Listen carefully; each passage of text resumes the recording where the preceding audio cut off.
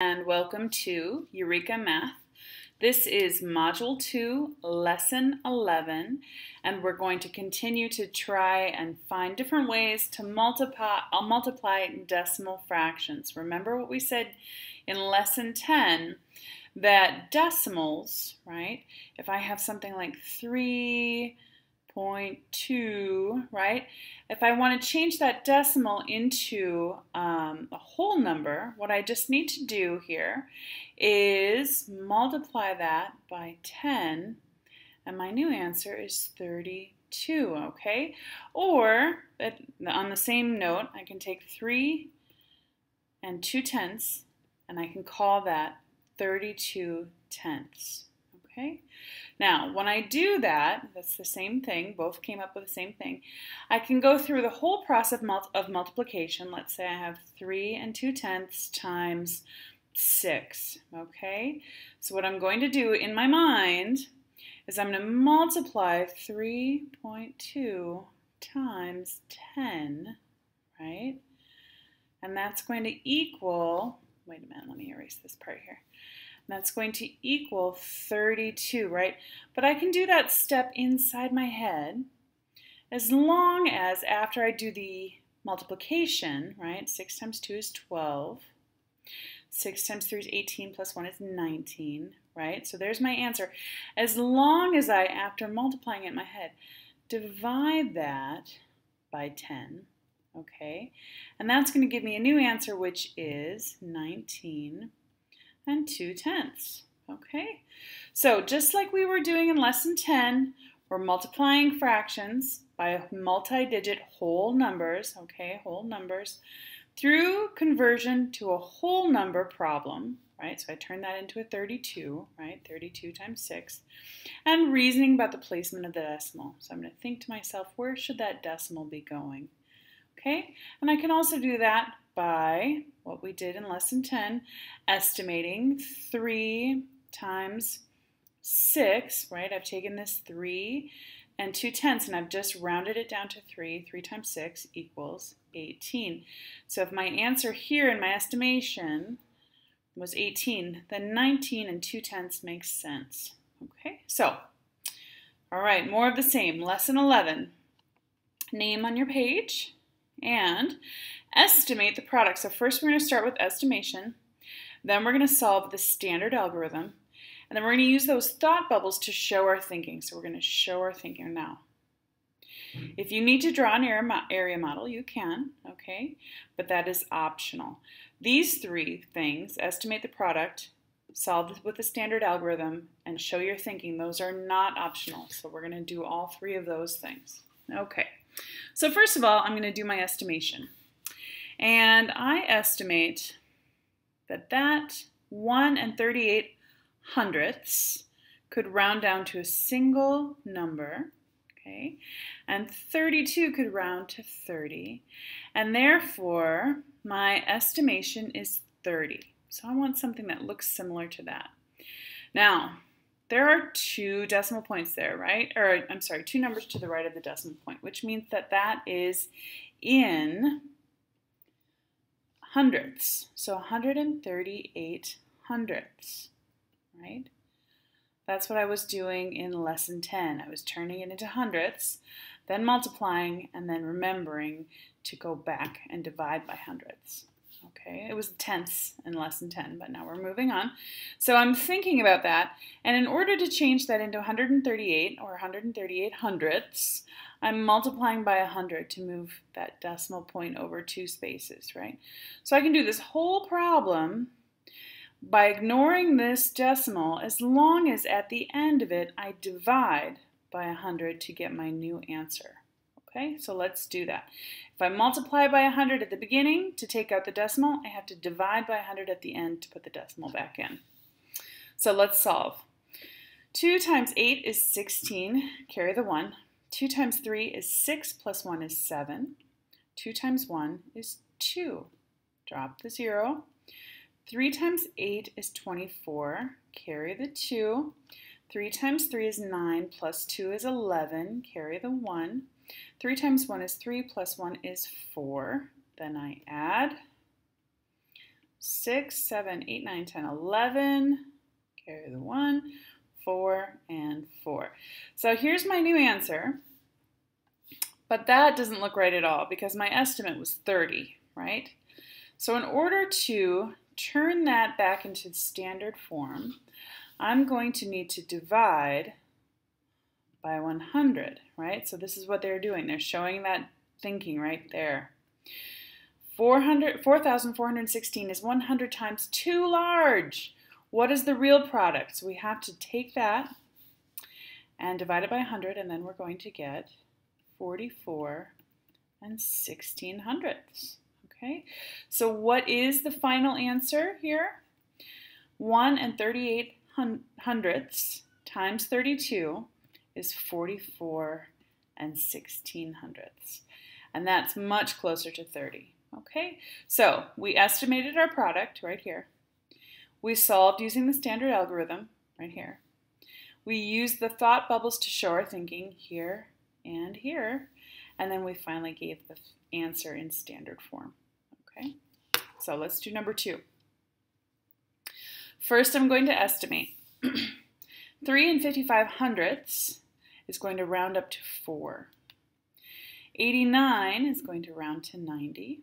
Okay, so 4 times 9 is 36 with the tens on there, so add another 0. And what am I thinking here? So what I'm really thinking here is 3 and 55/100ths times 100 is going to give me 355, okay? And that's going to let me ignore that decimal for right now while I'm doing my standard algorithm. As long as at the end, I divide by 100 to get my new answer. Okay, so let's do that. 9 times 5 is 45, carry the 4. 9 times 5 is 45, plus 4 is 49, carry the 4. 9 times 3 is 27, plus 4 is 31. Okay, now I'm going to multiply the 10s, so I drop a 0. 8 times 5 is 40, carry the 4.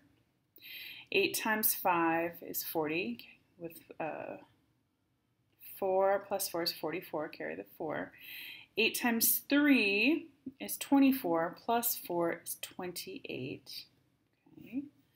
So my new answer is 5, 9, 9, 5, 8, 9, 10, 11, carry the 1 is 3. Okay, now that is way too big, right?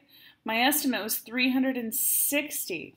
So what I'm going to do is I'm going to take that number, 31,595, and I'm going to divide it by 100 to get my new answer, which is 315 and 95/100ths, right? So I'm just going to put that decimal back in. Okay, so what is my actual answer? 3 and 55/100ths times 89 is 315 and 95/100ths, and that looks pretty similar, right? At least it's comparable. Okay, number 2. Okay, so that's all that thinking bubbles and all the steps and the standard algorithm. Now, I didn't use any area models, but if you need some help and want to use an area model, you can. If you need a review of area models, you can go back to lesson 10. Okay. And number 2, solve using the standard algorithm. So 5 and 4/100ths times 8. And I'm going to estimate here, so if I estimate this, just so I know what I'm doing here, I'm going to say 5 times 8 equals 40. So I'm looking for something similar to 40, okay? And 5 and 4/100ths, well, I'm just going to ignore that decimal right now because in my mind, I just multiplied it by 100, okay? So 8 times 4 is 32, carry the 3. 8 times 0 is 0, plus 3 is 3. And 8 times 5 is 40, okay? Now, 4,032 is way too big. So I have to remember to divide by 100, right? These are my little thought bubbles here. So here I'm going to divide by 100 and I'm going to put that decimal back in.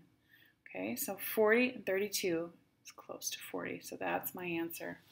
Next one. Okay, so here I'm going to do my estimation, and I'm going to estimate, let's see, what should we do here? We could go to the nearest 100 if you want. 100 times the nearest 10, which would be 70, which would equal 700. Okay. Or if I wanted to estimate a little bit closer, I could maybe go 150 times 70, but then 15 times 7. I have a harder time doing that in my head. 70, 9, 10. Right. Wait a minute, that's terrible. 35, 3, 7, 8, 9, 10. Yes, 105. Yeah, so that would equal,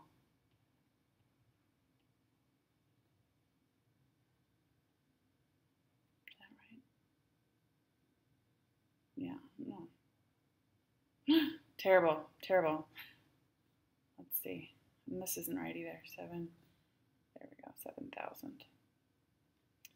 So here my estimate is 7 with 3 zeros, and here my estimate is 105 with 2 zeros. So, okay, so somewhere in there, my estimate's going to be somewhere in there, probably between those two numbers actually. 147 and 83 hundredths times 67. And remember, in my head, I just multiplied that by 100 to get that decimal out of the way. As long as I remember to divide by 100 at the end. Okay, so 7 times 3 is 21, carry the 2. 7 times 8 is 56, plus 2 is 58, carry the 5. 7 times 7 is 49, plus 5 is 54, carry the 5. 7 times 4 is 28, plus 5 is 29, 30, 33, carry the 3. 7 times 1 is 7, plus 3 is 10. Okay, well, that's pretty similar to that number, isn't it? Okay, and I'm going to drop a 0. 6 times 3 is 18, carry the 1. 6 times 8 is 48, plus 1 is 49, carry the 4. 6 times 7 is 42, plus 4 is 46. 6 times 4 is 24, plus 4 is 28, carry the 2. 6 times 1 is 6, 7, 8. Okay, now I feel like I did that incorrectly, so let's see what we get here. 1, 16, 14, 10, 9, 9. Okay, maybe not so bad. All right, but I need to put my decimals back in. So I'm going to divide that number by 100. I'm going to put this little thought bubble closer to down there. All right. Divide my answer by 100, which is going to put the decimal place back here. And my new answer is 9,904 and 61 hundredths, which is exactly between my two estimates. Very good. Okay. I do want to double check my math on that. If I made a mistake, leave me a message, okay? Because I was doing it quickly. Okay, here I'm going to estimate 80 times 500 equals 40 with 3 zeros on it, 40,000. Okay, so 83 and 41 hundredths times 504, 3 digits to multiply here. 4 times 1 is 4. 4 times 4 is 16, carry the 1. 4 times 3 is 12, plus 1 is 13, carry the 1. 4 times 8 is 32, plus 1 is 33. Okay, then the tens place I could just leave blank if I want to and put in 2 zeros because I'm skipping the tens place because it's a 0, right? Remember we did that when we were practicing with our area models. If you like to put in the zeros and just want to go zeros all the way across, that's okay too. 0, 0, 0, 0. But I'm going to skip that, and I'm going to go straight to the hundreds place. So 0, 0, 5 times 1 is 5. 5 times 4 is 20. Carry the 2.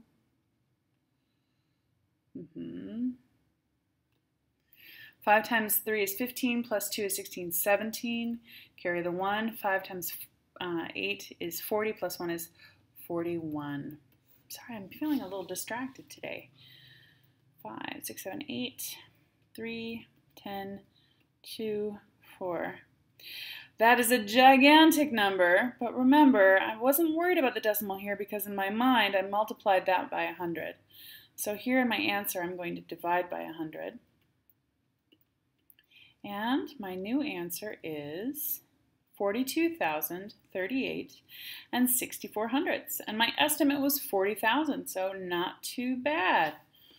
Okay, let's do another one. My estimate here, I'm just going to go ahead and round that up to 1. And round that down to 400. Okay, equals 400. And then I'm going to multiply. But I think instead of putting the first number on top and the second number on bottom, I'm going to flip it around because I think in my mind that's going to be a better multiplication. The great thing about multiplication is you can move the numbers back and forth if you want, right? And that's just going to be easy for me because then I can leave the 0 off and I'm only multiplying 2 digits. If I did it from the bottom, I'd multiply 3. So 6 times 2 is 12, carry the 1. 6 times 3 is 18, plus 1 is 19, carry the 1.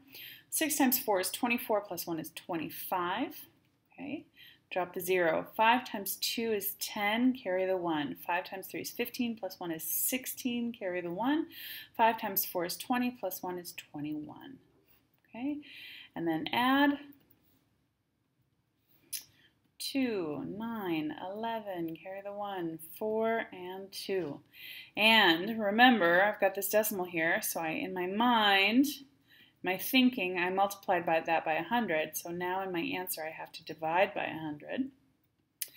And that's going to give me 241 and 92 hundredths. So my answer was 400, but I took that down a lot when I added this all the way up to 1. So, okay, when I rounded that up, that's a big chunk. Good. All right, next one, number 3. Use the whole number product and place value reasoning to place the decimal point in the second product. Explain how you know. Okay, so if I know that 98 times 768 equals 75,264, then I know that the numbers over here are going to be exactly the same, right? It's only the decimals that are going to be different. So I can go ahead and write those numbers in. But now I have to think about where is the decimal? And I see this isn't 768. This is 7 and 68 hundredths, okay? So 768 hundredths, which means that in order to solve this problem, they had to multiply by 100, which means in the answer, they're going to have to divide by 100. Okay, so this number divided by 100, right, would be, let me erase that so there's a little bit more space there, 2/64 hundredths. Okay, do you see how I did that? Same numbers, I just had to worry about these 2 decimal places here, so I put 2 decimal places in the answer, which is a nice little trick. Okay, so 73 times 1,563 equals 114,099. And the digits haven't changed. This says 1,563 and this says 15 and 63 hundredths, but the numbers themselves haven't changed, just the decimal places. So that means that on my place value chart, the number moved from 1,563, right? 1,563 all the way over 2 spaces, right? to give me the new number, which is 15 and 63 hundredths. So 2 spaces over means that they had to multiply by 100, and then in the answer we're going to divide by 100. Okay, so the answer I don't have to do any multiplication. I can just look at the old one. 114,099, and I'm going to look at this number. I see 2 decimal places over, so I'm going to add 2 decimal places over, and then put my comma in. There's my new answer. Next one, so the numbers are going to stay the same.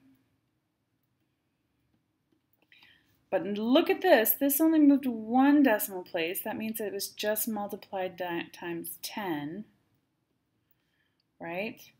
So that means our answer just gets divided by 10 because it only moved over 1 decimal place, right? So that means that my new answer is here. Okay, I hope that that is easy for you to understand. Number 4.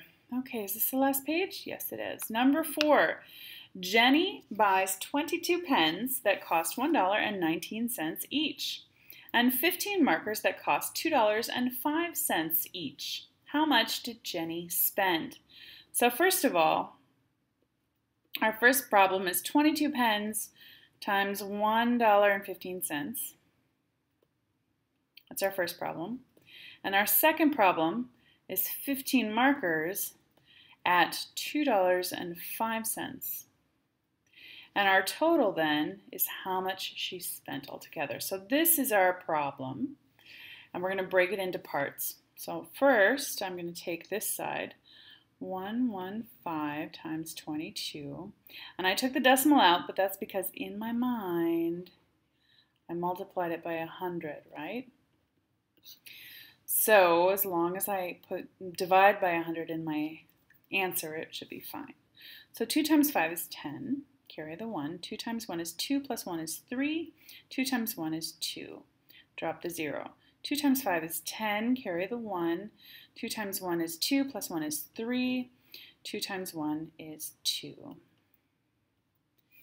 Then 0, 3, 5, 2. Okay, so in my answer now, I have to divide by 100, which is going to move my decimal point 1, 2 over. Okay, so $25.30 for pens. Now let's see how much she spent on markers. 205 times 15. Do you notice I put the price on top? It's because it has 3 digits and not 2, so that's just easier for me to multiply. And remember, in my head, I multiply that by 100 to take the decimal point out. So 5 times 5 is 25, carry the 2. 5 times 0 is 0, plus 2 is 2. 5 times 2 is 10, drop the 0. 1 times 5 is 5, 1 times 0 is 0, and 1 times 2 is 2. 5, 7, 0, 3. And in my answer, I have to divide by 100. So I'm going to move the decimal point over 1, 2 spaces. And now I've got $30.75 for the markers. But that isn't the end of the story, remember? I still have to add those 2 numbers together to find out how much she spent all together. And adding decimals, we haven't done that in a few weeks. Remember, what's the most important thing to remember about adding decimals? That you have to line up the decimal, remember? So don't leave that 0 off. Keep it there so that we can keep everything in a nice straight line. So 5 plus 0 is 5. 7 plus 3 is 10, so carry the 1.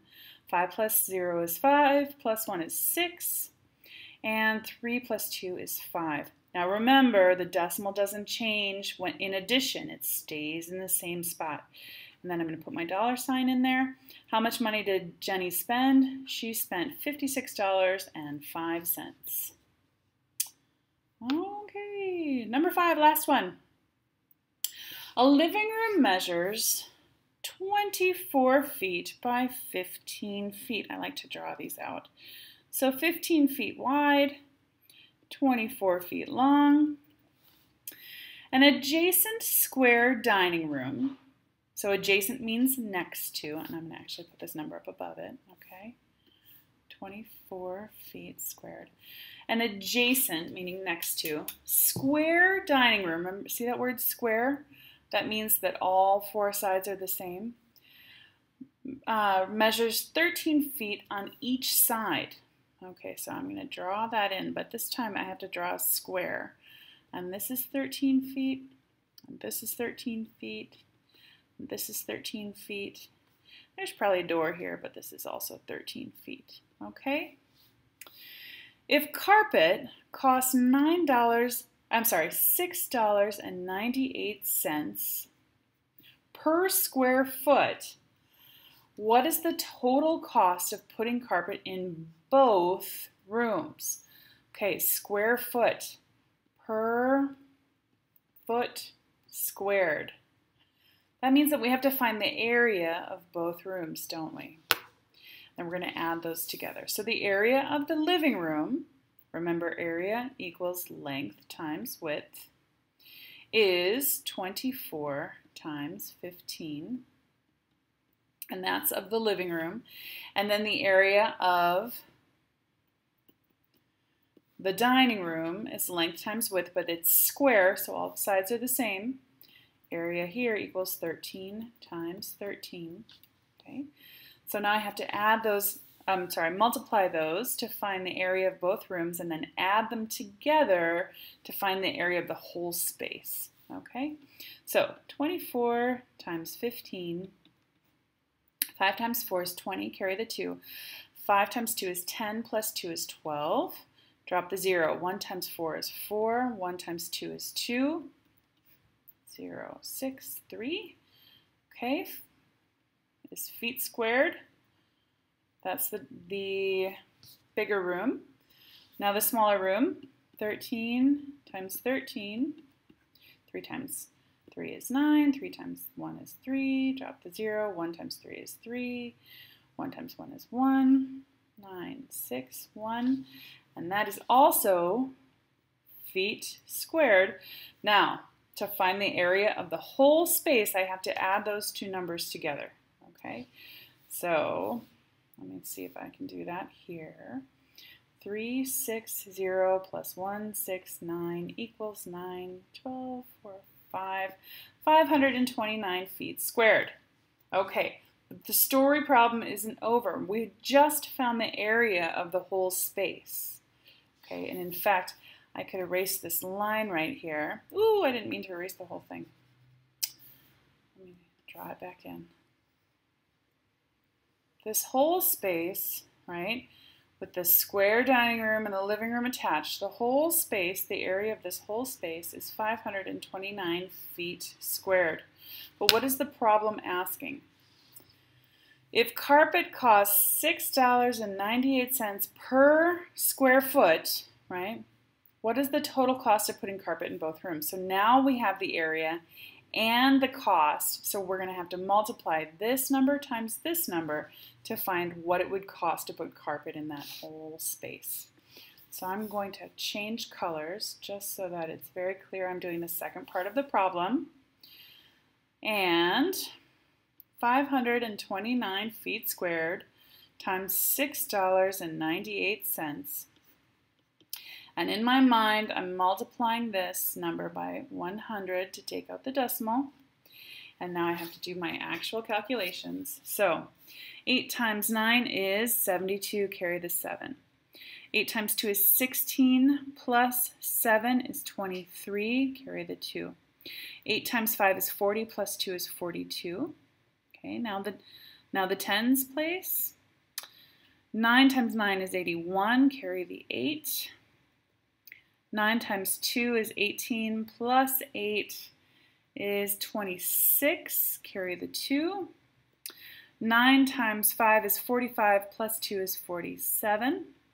Okay, now I'm going to multiply. It's actually the ones place, but we're going to call it the hundreds place because I just multiplied it by 100 in my head.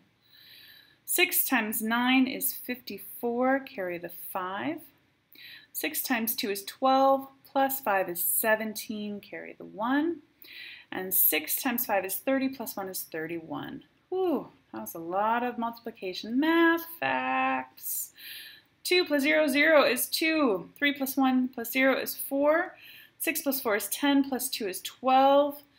7 plus 7 is 14, plus 1 is 15, plus 4 is 19. Carry the 1 is 1, 5, 6, and 3. Okay, but now in my answer, I have to divide by 100 again. So I'm going to put my decimal point back in. Wow, installing carpet is expensive. What is my final answer? My final answer is $3,692.42. Expensive. That's expensive. But carpet is so nice, especially when it's cold and in the morning. I know here in Venezuela we all have tile floors with just a couple rugs on it because it's so hot.